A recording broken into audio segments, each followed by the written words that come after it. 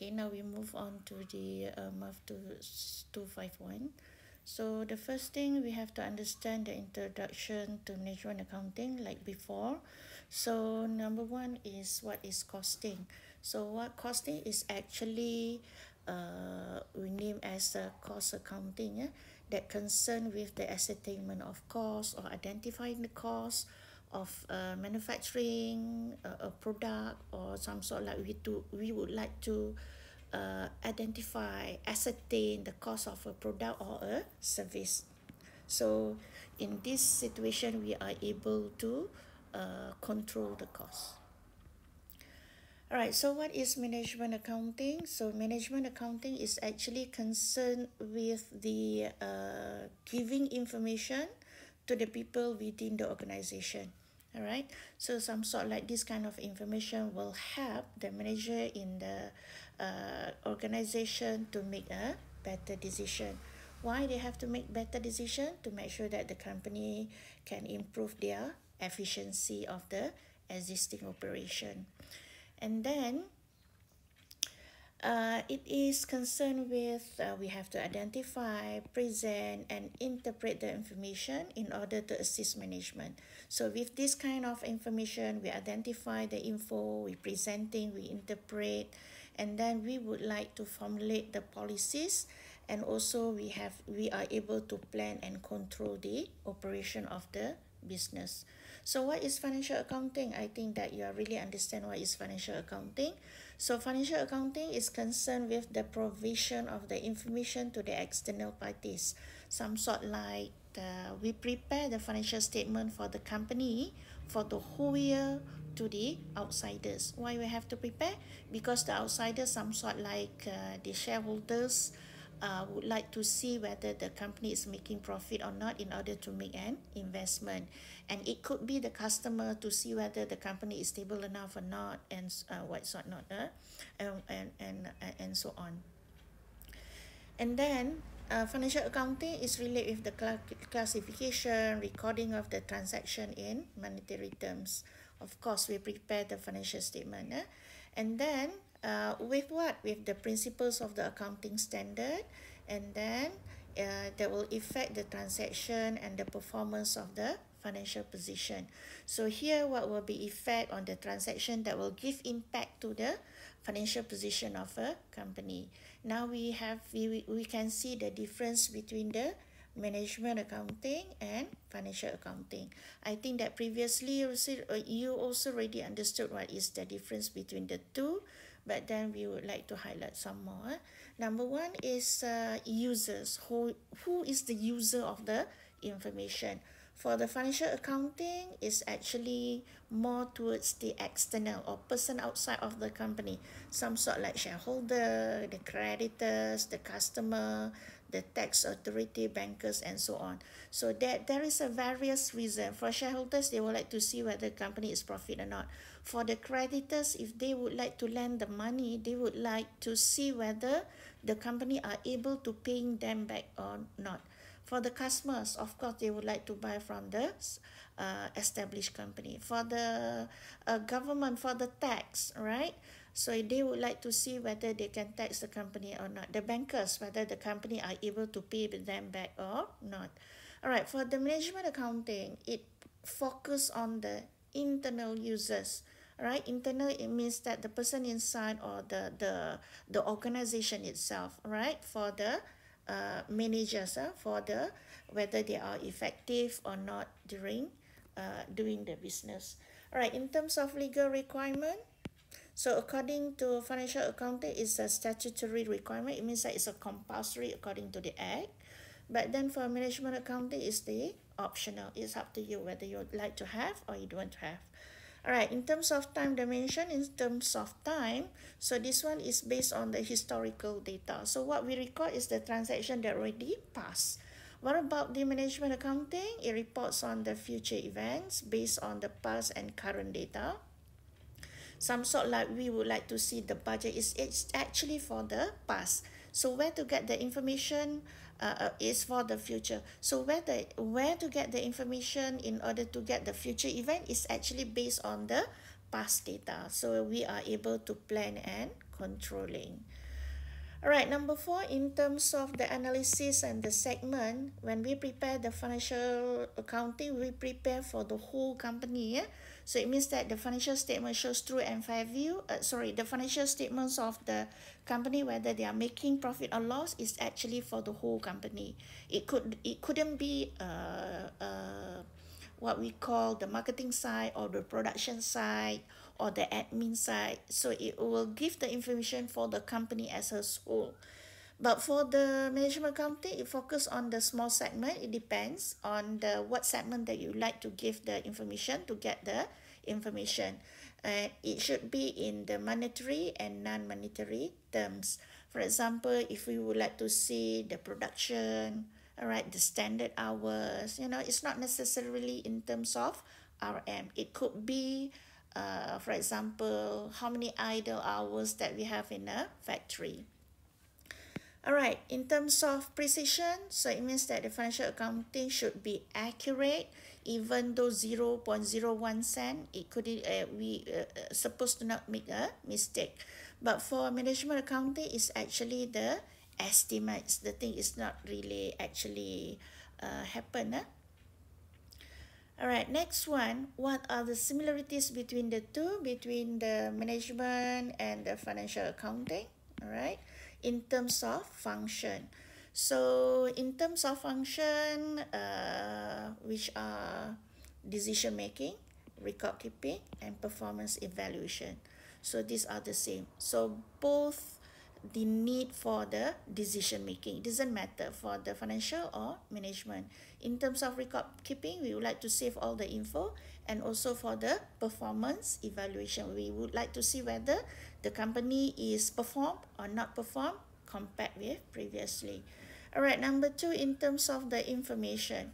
So information founded the principle of stewardship, which means that the firm must responsible and accountable for the financial and operating performance. So we would like to see that whether the company is responsible, okay, for their financial and operating performance. So they really need the information. And then the common collection system, it shows that they have to collect data for both one. All right, so we continue here in details, similarities, all right, this decision making. It doesn't matter what accounting is it, financial or management. So we have to make a decision, but the decision will be differ. All right. So both financial and management or managerial accounting are used to make a decision. Management accounting, management accountant internally, financial accounting externally, right? But both are making decision. In terms of recording, it shows that they have to classify, quantify, gathering of the information to the transaction. All those data they have to record. Performance evaluation, so by this one, they are able to measure the performance, right? Some sort like to find the difference between actual and planned performance for future improvement. All right, number 4 is accounting aspect. So they would like to see the procedures and guideline can be used accordingly. All right, so both really need this kind of accounting aspect.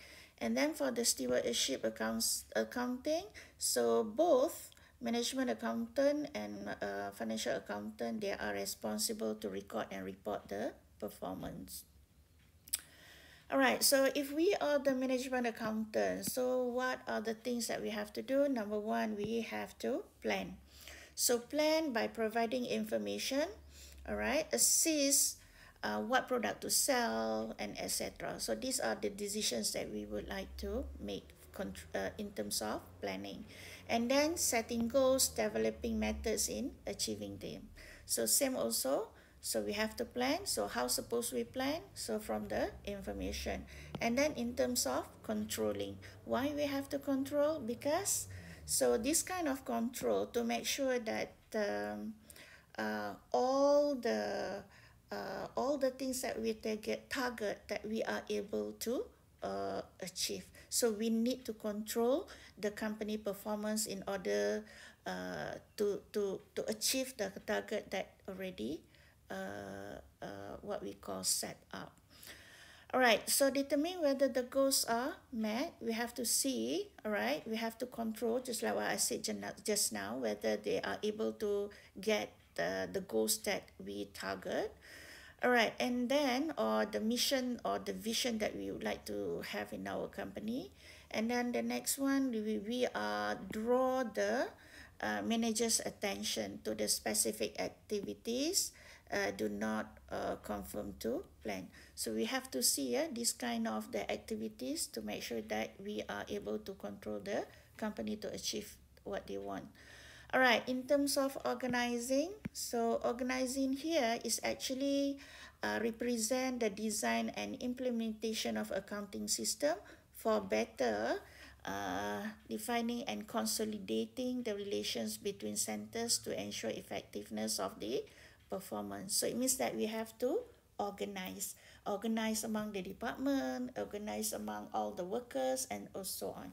All right, motivating in terms of budget and performance to see whether they are able to motivate the personnel of the organization. All right, so this one is some sort like when we have this kind of important thing, we as the management accountant, are we able to motivate other people inside the company?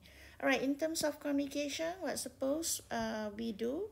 So make sure that we install and maintain an effective communication in the company itself, right?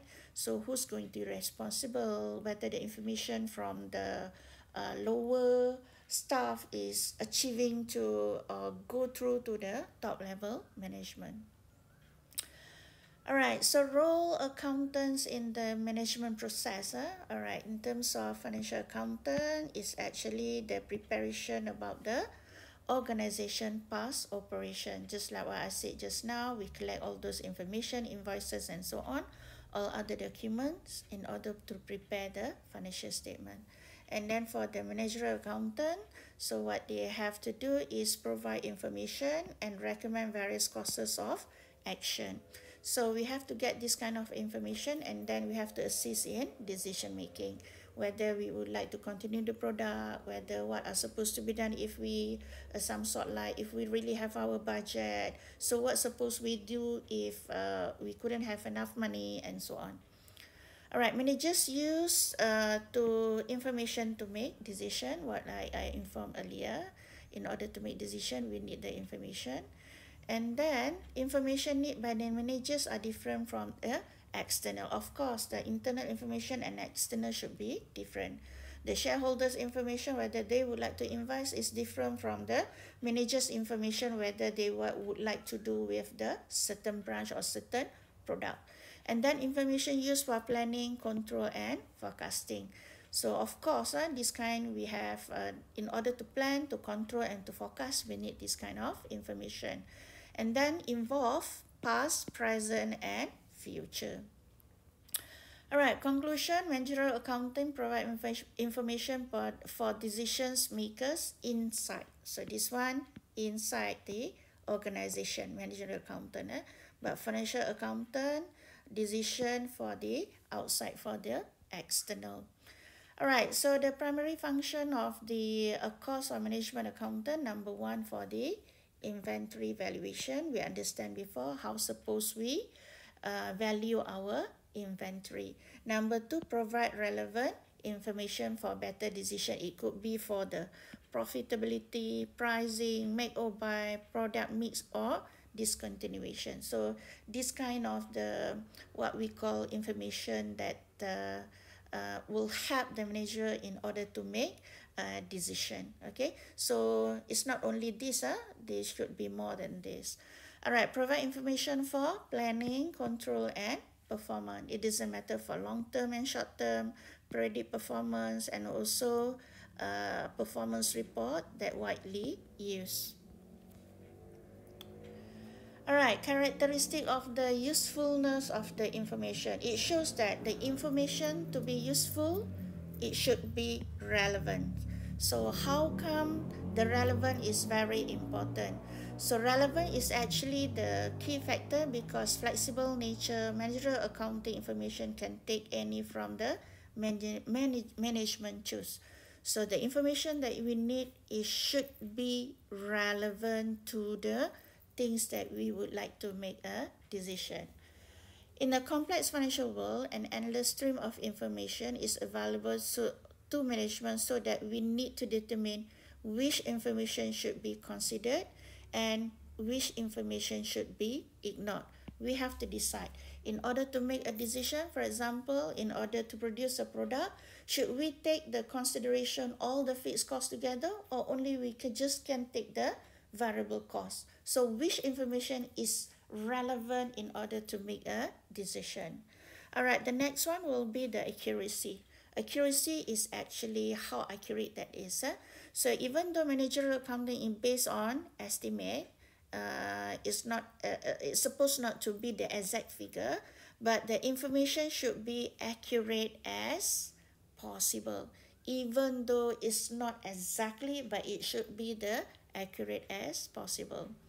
All right, in terms of timeliness, in terms of time, so it's crucial because management operates in an increasing dynamic and competitive business. So the concept of timeliness simply means that information should be as current as possible in order to make decision. For example, if you would like to make decision for this month, you cannot use the information that you have in last year. Okay, so it should be current information in order to make a decision. So the timeliness also means information must be available quickly when needed, enable management to take appropriate action and make the relevant decision.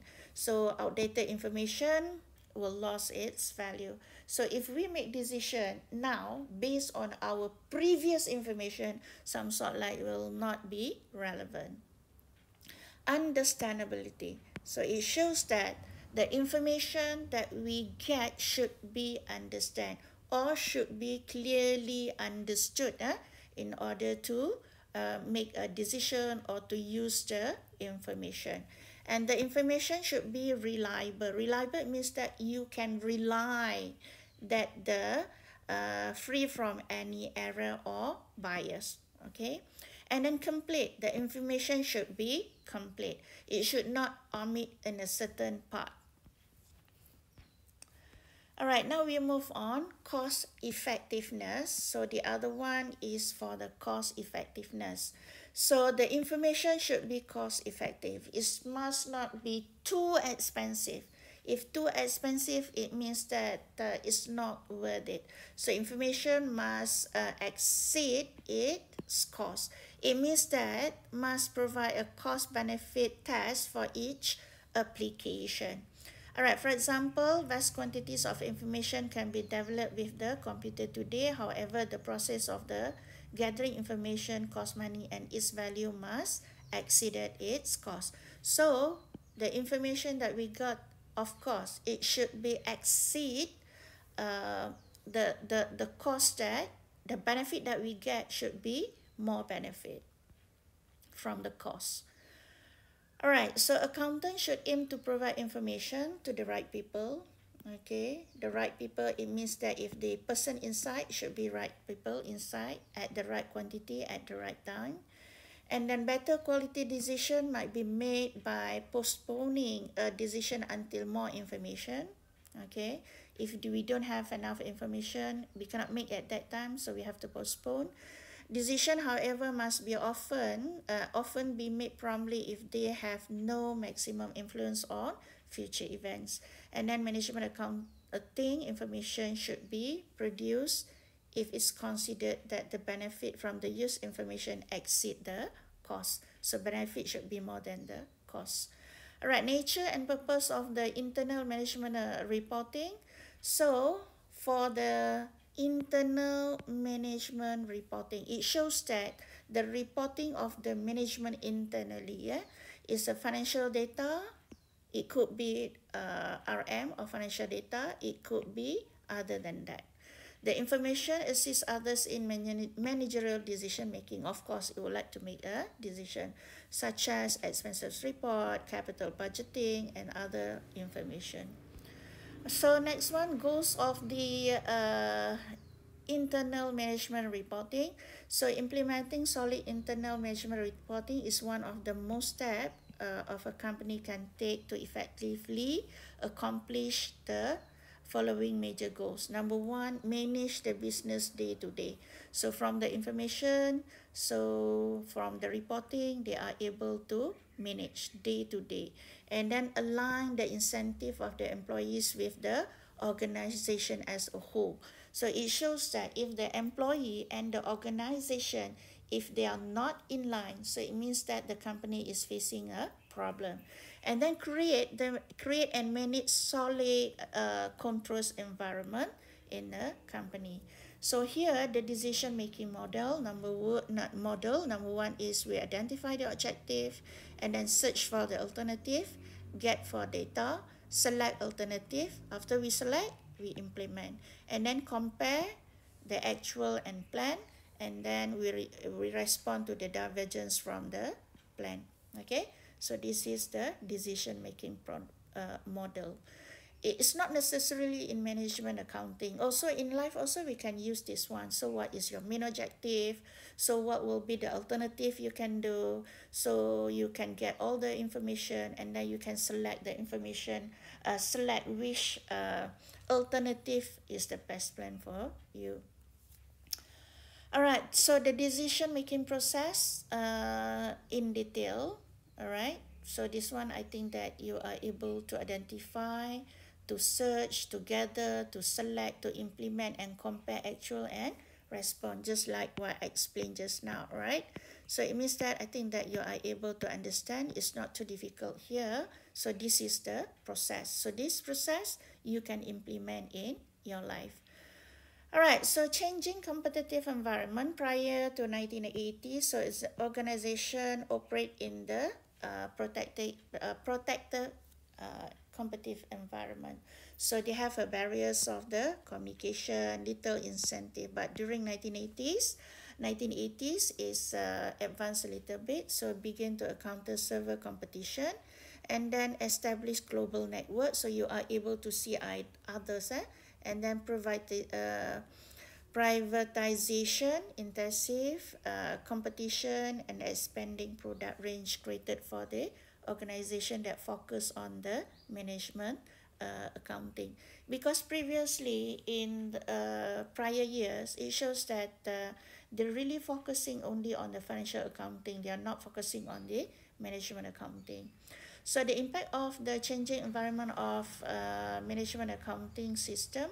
So it shows like when you use the IT here, to support the business activities has increased with the development of the electronic business and communication technologies. So it means that they keep on improving. And then consumers are becoming more discerning when purchasing product, and then cost saving from the streamlining business processes and so on. All right, customer satisfaction and management approach.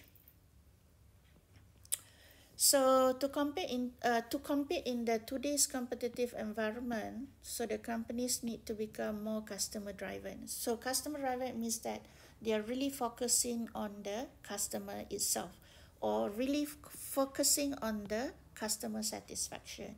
So if they sell the product but the customers are not satisfied, so nowadays it shows that, especially now, so everything should get the customer satisfaction. So in order to provide the customer satisfaction, the organization must concentrate on the key factors that directly affected, such as cost efficiency, the quality, the time, and also the innovation.